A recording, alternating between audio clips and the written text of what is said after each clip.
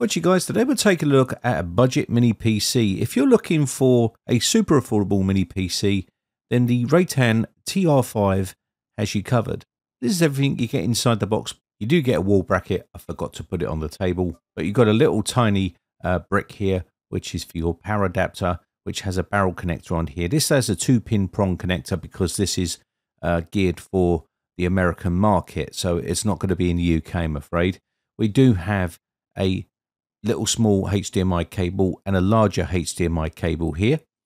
We also have a user manual, which is English language and pictures. Very straightforward setup here, but it just gives you all the specifications and what the actual buttons do on the unit itself. Then we have the mini PC. We'll take a closer look here. On the front, we've got two USB 3.1 Gen 2 ports here, and also one Type-C port on the front. Our audio input for our headphones and audio, and we also have a power button here. On this side we do have a micro SD card slot and also a Kensington lock. On the other side it's plain. On the back we have a 1 gigabit Ethernet port, two USB 2.0 ports. We also have two HDMI ports on here and one power input port there for our power lead. On the bottom we do have that exhaust to extract all the heat from the unit. And on the base of the unit here, you can see those two brass areas here. These are for the actual mounting bracket, so you can mount this onto a monitor or a wall there. So there is the exhaust fan as well on the bottom. Looking at inside here, you can see this does have one stick of RAM. This is the 16 gigabyte of RAM version. So there is room for another stick inside here if you want to upgrade. But it is running on single channel with 16 gigs of RAM on here in one slot, so it's give you another spare slot for another stick of RAM if you want to. I can see why they run this on single channel, because it just gives you that slot free to just buy another stick of RAM if you wanted to, rather than buying two new sticks if you wanted to upgrade. So Kingston 16 gigs of RAM on here, which is pretty nice. Now the TR5 has the 5600U, which is the 5th gen Ryzen processor on here. It runs at 2.3 gigahertz and maxes out at 4.2 gigahertz, has 6 cores and 12 threads. You can see there's a little SATA cable there as well for a SSD that you can add into this device, and we have an Intel NVMe drive on there as well. This is the area where your SSD is going to sit, right in here. It will sit in this area here, and you use the little cable to connect it all up, and you'll be able to put extra storage in here.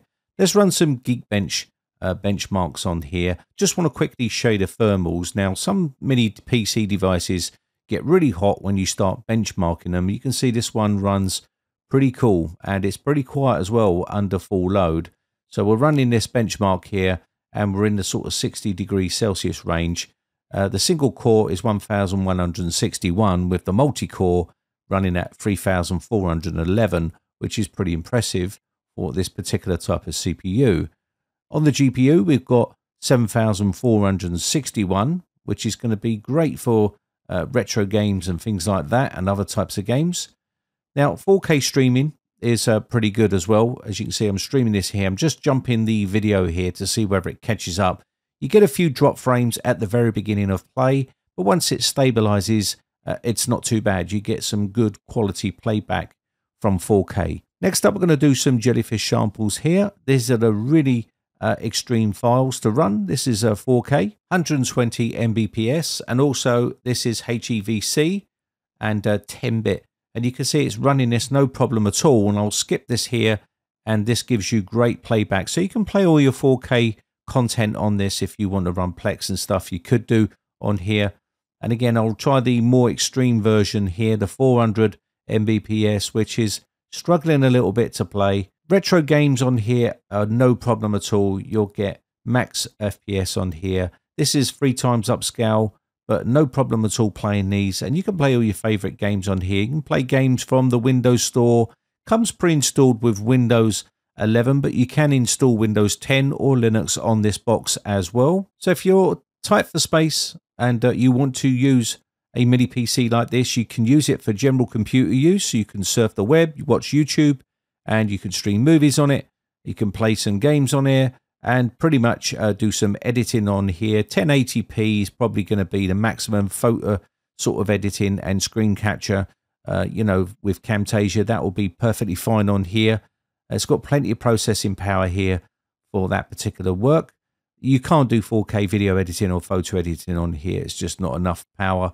But generally, it's a pretty good all-round PC for people that are looking for a budget computer and want to try and save space, but don't want to spend an absolute fortune, because some of these mini PCs can be quite expensive. But this one here is pretty affordable. Now, they come in 3 flavors. Again, you've got the 8 gig version, 16 gig version, and the 32 gig version. Also, with the storage, it'll be 256, 512, and 1 terabyte. So, depending on what versions you go for. Cinebench score here, as you can see, is pretty reasonable. We've got a pretty good score.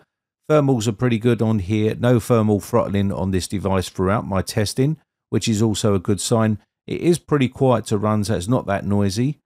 But all in all, a pretty decent bit of kit. Now, you'll probably notice the Reatan TR5 is using the AMD 5600U processor, which is an older style processor. Not that old, but it's the older generation. They have 7000 series ones out of these out right now, but they are bleeding edge and they're going to be pretty expensive. But the 8 gigabyte version of this with 256 gigabytes of RAM is $275. You may as well go for the 16 gigabytes of RAM and 512 SSD, because that gives you a very affordable price of $285, which is a pretty good deal. There's a bit of a leap on the 32 gigabyte and 1 terabyte version there. So the one we're using here is the 16 gigabytes with 512 SSD. So pretty good price for that sort of mini PC. And the 5600U is still more than capable of running modern day applications in 2023. Anyway, with that said, my name has been Brian from briteccomputers.co.uk. I will leave all the links in the video description if you're interested. I just want to say a quick shout out to all my YouTube members. I really do appreciate the support, and I shall catch you in the very next video, or I'll see you on the Discord server for a chat. Have a lovely weekend. Bye for now.